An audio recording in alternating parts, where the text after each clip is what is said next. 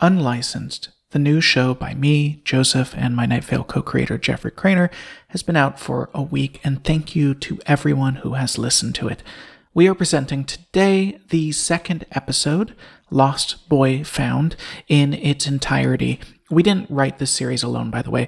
We brought in some of our best Night Vale guest writers, including Brie Williams and Glen David Gold, and this episode was written by Brie, and it introduces the case that will become the main story for this season. And you might notice, along with the voices of Molly Quinn, Lusia Strus, and TL Thompson, the voice of Jasika Nicole, who played Dana on Night Vale and Keisha on Alice Isn't Dead. Again, all 12 episodes of the first season are available right now only on Audible. There is a free trial, so please do use that to listen to it. However, there are a ton of really interesting shows on Audible, so I will be sharing some of my own recommendations of other Audible shows after this episode if you want them. Get your free trial of Audible and listen to the entire first season right now at audible.com/unlicensed. That's audible.com/unlicensed to listen to all 12 episodes of this show right now. And now, here is episode 2 of Unlicensed. I know how it sounds. My mom thinks I'm not crazy, but she doesn't like me saying this. I can't pretend like nothing's happening, though. He left, was gone a day. He returned. He looks the same.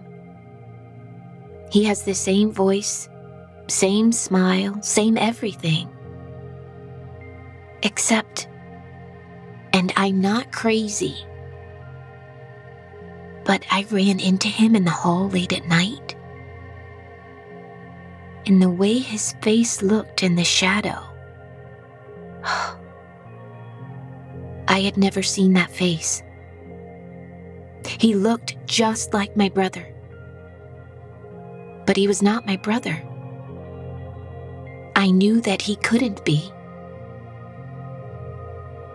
The boy who came back is not the boy who left. The boy in my house is not my brother.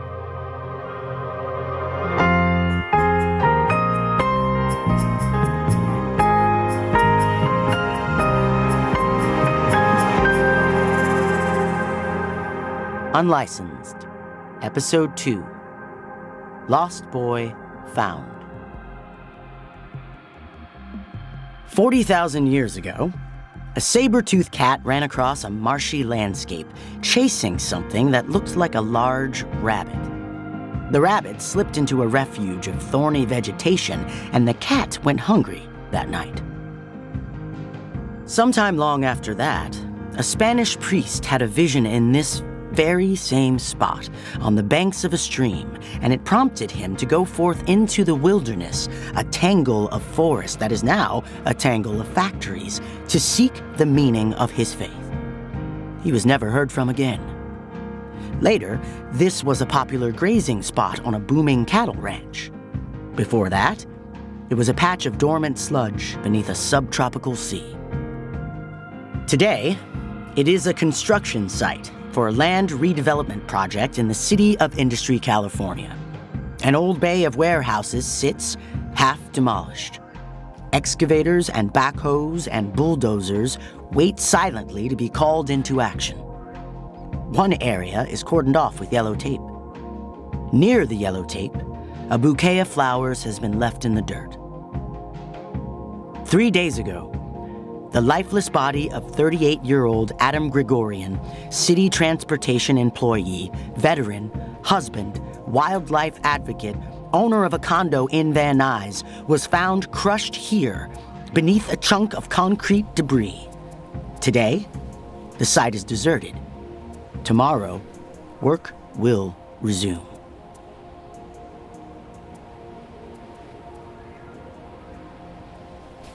Somebody died here.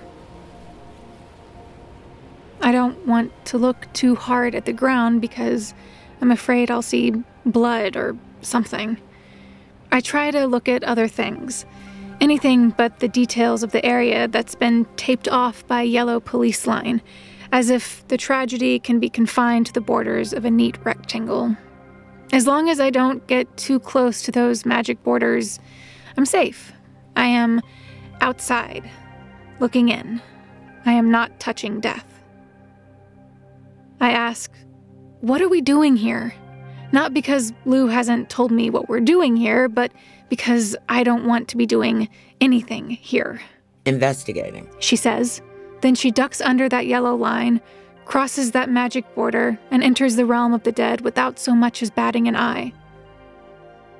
That's the piece that killed him, Lou mutters. She puts her hands on the chunk of concrete, making my stomach roll over. It's not as big as I thought it would be. She looks up at the crumbling wall it fell from, frowns. I don't know what the frown means. I have a pad of paper, but I don't know what to write down. She's muttering other things that I can't hear. We're subcontracting again on a McGovern security case, Lou's friend Grady, trying to help them prove the owner of this property and client of McGovern is not liable for the death. As far as we know, no one has even filed a claim, but the insurance company wanted to get a jump on it. We take some pictures, write up some notes, make sure it all matches what McGovern already knows. It's not an important or urgent case. That's why it's ours. Not important, not urgent. Only a man's life. Before I left the church, we used to do baptisms for the dead. There was a youth group that would meet in the temple basement on Saturdays, where we would be given a list of names, get dunked in a tank of water, and release each departed soul from their spiritual prison. Afterwards, we were given pizza. Death hadn't seemed frightening to me in those days, but righteousness and salvation are the drugs of religion. It's still the hardest detox I've ever done. A car pulls up to the curb. It's long and black, and for a second, I think it's a hearse. But that wouldn't make any sense, not here at an empty construction site, days after the body was already removed. The car is a good distance away, but I can see the conspicuously plain black and white government-issue license plate. It reminds me of those plain label beer cans that were popular in the 70s. A man in dark sunglasses emerges, a too large man in a too small suit. And he just stands there, in front of his car, staring at us. Maybe we should get out of here, I say to Lou. She's still poking around in the dirt near the concrete slab, unaware of the man watching us. I can feel the man's eyes on my back. Police officer? Health inspector? Mafia boss? Maybe he's a reformed smoker who quit nicotine, but not the 10 minutes he gets to stand alone outside during a dreary workday. I walk a few steps closer to the rectangle of death, where Adam Gregorian's body was found. It's not pleasant, but it's preferable to being in the line of sight of that hearse of a government car and its hulking undertaker. We're going to be late for that appointment in Encino, I insist. Lou stands, wiping her dusty hands on her pants. Okay, she says, and ducks back under the tape, re-entering the land of the living.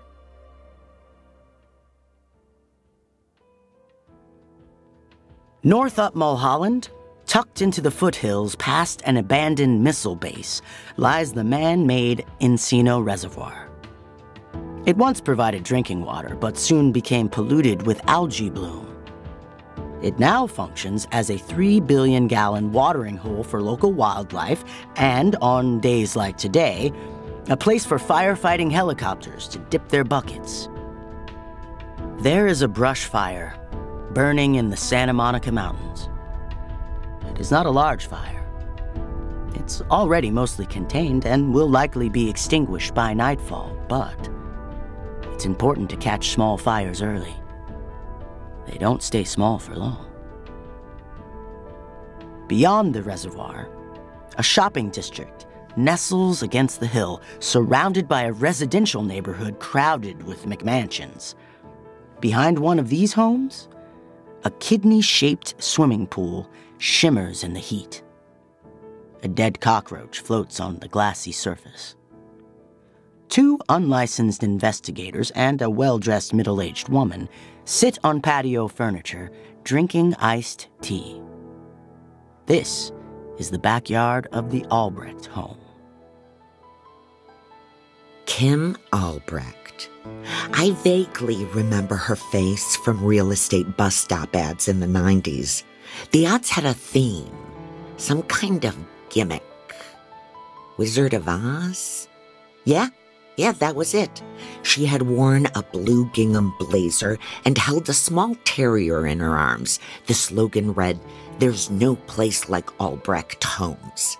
There was something about the way she held that dog that always made me think it wasn't really hers, that she had only rented it for the photo shoot. Anyway, now she owns Coastal Dreams Realty, one of the largest commercial and residential development firms in the city. She also owns, among many other things, a plot of land upon which sits a construction site where someone was crushed to death under a chunk of concrete. She seemed surprised when I informed her of this. Apparently no one had told her yet. Was it a construction worker? Ms. Albrecht asks, as if this isn't the first time something like this has happened. No, he was a state employee, I correct her. Worked in transportation, I think. Adam Gregorian, Interim Chief of System Safety, Security, and Compliance. My new assistant recites, looking at her notebook. What was he doing there? Did someone give him permission to be there? Ms. Albrecht asks me, as if I'm the one running her company. It seems he was there after hours, I tell her. Do you think he was trespassing? I wouldn't feel comfortable accusing the man of a crime. She draws out the word dramatically. Ms. Albrecht stands suddenly and walks to the edge of the swimming pool. She kneels down and snags a dead cockroach from the water using the ends of her pearl-manicured nails like forceps, flinging its little corpse into the square-manicured bushes. She turns back to us, shading her eyes from the sun with one hand. "You're here about insurance?" she asks in a tone that implies we should get to the point. What is my point? I'm trying to find out how the guy died? Why he was wandering around a construction site after hours? No, that's not it. I mean, yes, I'm interested, but it's not why I'm here. I'm here about the... We're here about liability. We're here about liability, I repeat after Molly. We're trying to establish that Mr. Gregorian's death wasn't the fault of the property owner, namely you. For fuck's sakes, Miss Albrecht sighs, making the swear word sound elegant, like an exhaled puff from a long cigarette. Now comes the fun part, where I convince her that taking partial responsibility for the death is a good idea for her.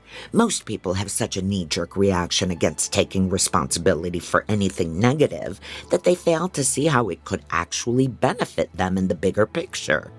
I hope the new assistant is ready to take notes.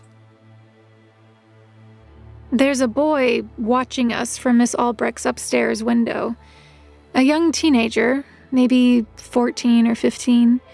His expression is serious. When he notices me noticing him, he moves away from the glass. It seems like everyone is watching us today. I don't like it. Maybe this whole private detective thing isn't the best lifestyle choice for me. I get ulcers too easily, although the ulcers were probably from the drinking. I miss drinking. Still, I remember seeing an ad for a laundromat technician. No experience necessary. I've always found the sounds of washing machines to be soothing, meditative even. Maybe I should give that a try instead. I don't know. I don't have long to wallow in my doubts. Kim Albrecht is shouting, "You want me to admit some kind of fault? That's insane!" Shit, I must have missed something. Not in a legal sense, Lou is saying, trying to calm her. I stare down at my notes for clues, as if maybe a part of me was still writing things down while another part was tuned out in my mental laundromat. No luck. Thankfully, Lou explains to Kim, and I start writing. Ms. Albrecht, Your insurance company doesn't want to pay liability. That's why they hired us. But if they don't pay out, that means you, Kim Albrecht, could get hit with a lawsuit later on by the deceased's family. Then you're paying out of pocket on a larger settlement when you could have just had your insurance company do what you hired them to do in the first place. It's my opinion that you should call your insurance agent, start making waves now, or they're going to take advantage of your complacency and not pay out, putting you in a very vulnerable position. Does that make sense? Kim doesn't say anything. Neither do I. It does have an odd kind of logic, except... Why are you telling me this? Don't you work for the insurance company? Kim asks the very thing I was wondering. Lou shrugs. Technically, is all she says. That seems to be enough for Kim Albrecht, but I've already learned a few deductive skills of my own. You're just trying to keep the Gregorian case open longer so you can keep billing the insurance company, right? The new kid accuses me as we walk down the street back to where I parked. I never like to park at my exact destination. 5 blocks away is a good minimum. Yes, I agree, that's true. But there are clients, she argues. I can almost physically see her trying to wrap her mind around the idea. Remember this, I tell Molly without slowing down. We don't work for the insurance company. We work for ourselves. And if we don't extend cases and hustle work as much as possible, the office goes under. And if that happens, we don't work for anyone. Molly looks like she wants to say something, but she doesn't. Hungry? I ask. She nods. I'm thinking about what to get for lunch when I feel a hand on my shoulder. I turn around. Too quickly. I hate it when people sneak up on me. Sorry is the first word spoken by the teenage girl, her hand still outstretched. It drops to her side. I'm Kaylee Albrecht. She introduces herself. You were just talking to my mom? I instinctively sweep my pockets to see if I left something behind at the Albrecht home. Keys, wallet, phone. I do that sometimes. I need to talk to you, Kaylee says. You're private detectives, right? My hand halts its search for missing items. Her anxiety is so palpable, I can feel it triggering my own like a contact high. Is this about the construction site death? Molly asks. Kaylee looks confused. No, she says. It's about my brother. I'm not in the mood to discuss anything about anything standing on a hot Encino sidewalk with a grumbling stomach. So instead of inquiring further, I ask her the same thing I asked Molly. Hungry? Kaylee looks between the two of us, still confused. Yeah, I guess so, she says. I open the car door as an invitation to lunch. Molly springs into action, stacking boxes and files and moving things around to make room for the girl. Because, of course, there's no way anyone is going to just slide into the back seat that I use as a storage unit. I notice Molly is actually organizing things as she moves them. More points for the new kid.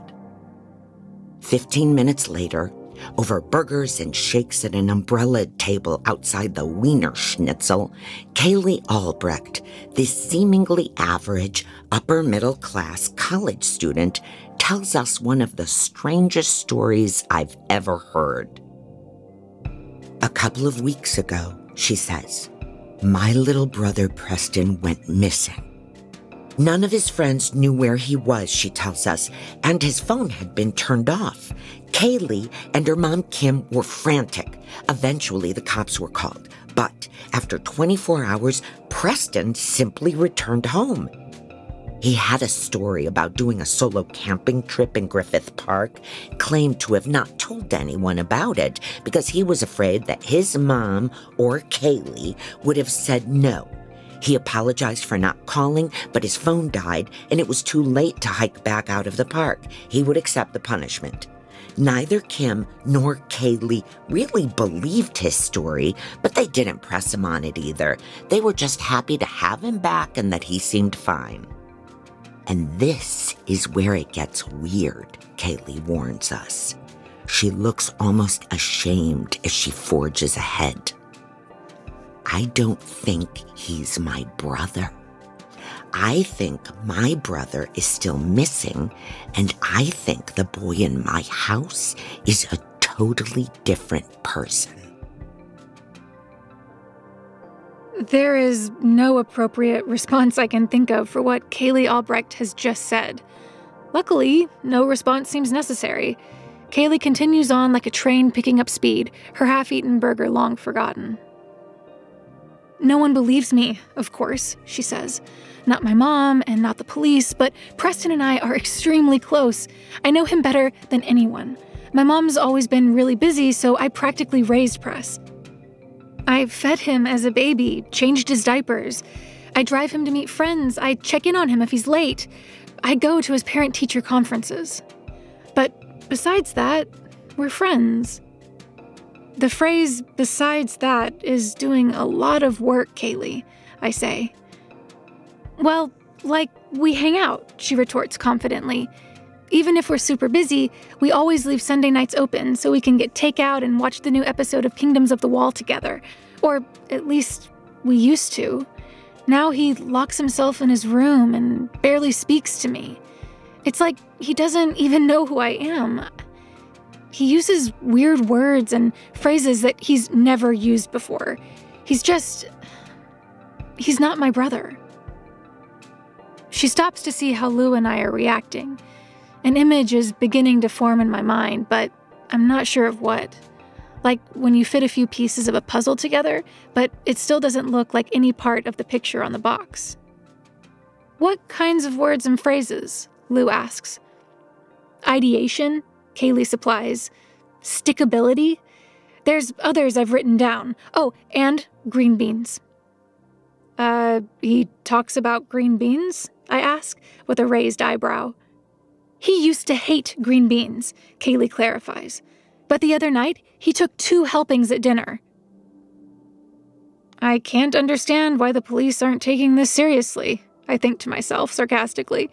And then I immediately feel like an asshole because I can see that Kaylee is in genuine distress. Did you talk to your mom about all this? I ask finally. Of course, Kaylee says. She told me it would be good to talk to my therapist about it. I nod, of course. Honestly, I was worried it was all in my head too, Kaylee says, lowering her voice. I even found this disorder where people are suddenly convinced their close friends or family are imposters. Sometimes they even think they've been replaced by aliens or robots. There was this one story where a guy attacked his mother-in-law with a knife to try to, quote, get the batteries out. It's really scary stuff. She looks at me, I think for reassurance. Do you think you have this disorder? Lou asks. Kaylee shakes her head. No, she says simply. Partly because of swim practice. What about swim practice? I ask. Preston's swim coach called me and said he's missed every practice since he's been back. He might get kicked off the team. The real Preston would never miss practice. He wanted to compete in regionals this year. But the thing is, he leaves the house at practice time and doesn't come home for hours, so where's he going? I've thought about following him, but he knows my car. Lou and I don't have an answer for Kaylee, but I'm starting to see more of the picture that my mind was already putting together. Drugs, maybe, or an addiction of some kind. The behavioral changes, the loss of interest in activities, the unexplained disappearance. These are familiar symptoms. That's not really me. How many times did I think that while looking into the bathroom mirror, trying to fill in the gaps of exactly what happened the night before? At what point did Tommy look at me and say to himself, "That's not the person I married"? At what point did I know what addiction had done to me?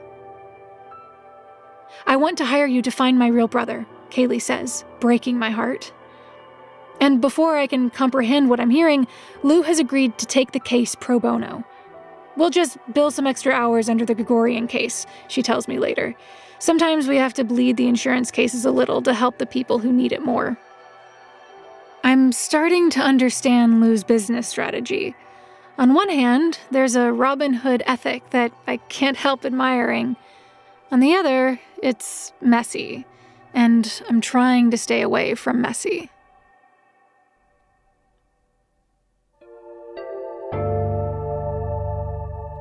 Deja vu. We are once again sitting in a parked car outside the Albrecht home. It's 3:50 p.m., approximately 24 hours after our Wiener Schnitzel meeting with Kaylee. Preston Albrecht is expected to leave the house in 10 minutes and take a lift to swim practice. Our motor is running. I'm trying not to let that bother me. Molly felt it was necessary to our survival to keep the air conditioner going and to keep listening to some true crime podcast called Small Town Stranger.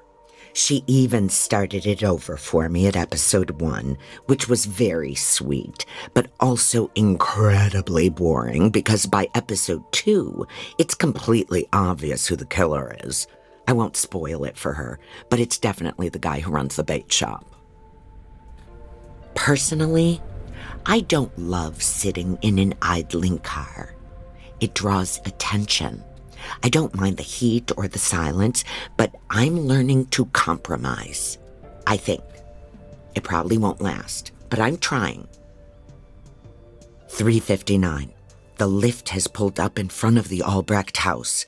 Here comes Preston Albrecht, right on schedule, wearing basketball shorts and flip-flops and carrying a small gym bag. He looks like a prototype of a 14-year-old California boy going to swim practice. We wait until the lift disappears around the corner, then follow. Molly is concerned we've waited too long, that we'll lose them. I tell her, don't worry, I already know where they're going. 4:25. The lift pulls up in front of the high school and lets Preston Albrecht out. He immediately turns off his phone and walks around the corner to the bus stop. This is where things might start to get interesting, I think. Why did he come to the school at all if he's going somewhere else? Molly asks. In case his family is tracking him, I say absently. His lift history, his phone GPS, any average kid knows how to cover their virtual tracks these days. After a long drive through valley traffic, the bus lets him off near the end of the line, outside a business park in Sylmar. He's leading a double life as an account executive, Molly jokes. Then we see the van. It's unmarked, not even a license plate. And it's idling. Like I said, an idling vehicle draws attention. Preston Albrecht walks directly towards it. The sliding door opens by an unseen hand or an automatic button, and without hesitation, the boy disappears inside. Seeing a teenage boy get into an unmarked van is as alarming as you think it is. My mind jumps to a lot of places where that van could be going, and none of those places are good. I try to gauge from Lou's face if she's as worried as I am. She just waits for the van to leave, then follows casually behind. We travel along the outskirts of Sylmar, smoggy olive orchards and barren dirt hills to our left, and 1940s bungalow houses to our right. At one point, we get lost down a street called Kismet Avenue, but then we see the van again and catch up. What color do you think that is? This is the first thing Lou has said since we left the business park. I know she's referring to the color of the van. I've been wondering about it myself. It's not yellow, I say. Not yellow isn't a color, she says. Tawny, I say. That's not a color either. That's the name of my hairdresser. Dead grass, I say. That's it, she says. That's it exactly. And for a split second, I feel proud, like I've cracked the case. We follow the dead grass-colored van out of Sylmar into the dead grass-colored hills. This is Kegel Canyon, Lou tells me. I grin a sophomoric grin and ask, Kegel? Like the exercises? Different spelling, she says, with a smirk that indicates she's heard the joke before. At first, there are houses. We pass some people riding on horseback. There's a small bar with Old West lettering on it, set back in the woods. As we wind deeper into the canyon, it's significantly less populated. The road becomes dirt, then it becomes a switchback, with potholes like moon craters. We have to slow down so we don't pop a tire. We've lost the van. We lost it a long time ago, almost the moment we entered the canyon. But Lou keeps driving as if it will reappear at any moment. Maybe we should head back, I finally suggest after 20 minutes of aimless searching. Lou doesn't answer. We occasionally pass smaller roads that diverge from the one we're on. The van could have gone anywhere. On top of that, I've lost all sense of direction. I check my phone, but there isn't any signal here either. No GPS. Do you really think we'll find it again? I ask Lou. I don't know, she says, with no sign of turning back. Even though I'm disoriented, I'm sure we're going in circles now. I'm about to tell her I really need to be getting home when something large steps out into the road. Tawny. The word again flashes through my mind. Lou slams on the brakes. Through the windshield, I find myself face to face with a lion. Not a mountain lion, which I'm told roam these parts, but a giant, king of the jungle, mane blowing in the breeze, lion. He looks me straight in the eyes, then takes a step toward the car. 11 miles away, outside the Super King Market in Van Nuys, a dog stops suddenly and bays into the hot afternoon sky as if he senses a primal threat on the wind. The dog's owner, a man with a ball cap pulled low on his brow to hide puffy eyes, waits for his pet's commentary to pass. This man's husband was killed 3 days ago on a construction site in the city of industry. He walks the dogs a lot more since it happened. 5 or 6 times a day. Their home is too loud with silence. Too crowded with emptiness now. It feels like living inside a giant stomach, constantly gurgling with hunger. The noise of the outside world is quieter. The dog stops baying and they continue on, past the drugstore and the cinema megaplex, disappearing around the corner. Behind them, back near the market, an old real estate ad on a bus stop features the face of Kim Albrecht, 20 years younger. The poster torn and yellowed with age. Beyond the bus stop and far to the southwest, the last helicopter pours the last tank of water on the brush fire in the mountains. It wasn't even big enough to make the news. The flames are extinguished. For now.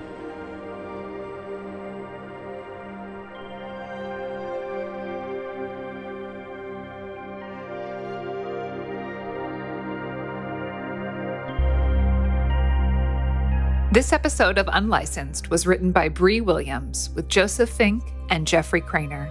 It stars Molly Quinn as Molly, Lusia Strus as Lou, and TL Thompson as our narrator, with Jasika Nicole as Kaylee. To hear the rest, get your free trial of Audible at audible.com/unlicensed. Now, I have been listening through Audible Originals over the last 2 years, and as promised, here are 3 more personal recommendations of shows that I have enjoyed if you want to keep exploring what's on Audible. No one asked me to do this. I actually didn't even get a free membership to do this. These are just some of the shows I chose to listen to and personally liked. Okay, here we go. Eminent Domain is a sci-fi adventure recorded on location in New Mexico that dives deep into the history and culture of that area and has some great sound design. The Vanishing Negative is a beautiful monologue piece by the famous playwright and director Adam Rapp, in which a successful psychic has decided to record her memoir. But all is not as it seems. There are a number of ulterior motives at play. This one has a lot of great twists. The Big Lie is a historical fiction starring John Hamm and Bradley Whitford about the very real attempt by the FBI to shut down the filming of a movie they deemed too communist. You won't believe that this all really happened, but it all really did. Hear all episodes of Unlicensed and a bunch of other cool shows at audible.com/unlicensed and use your free trial to listen to the whole series right now. We're very proud of it.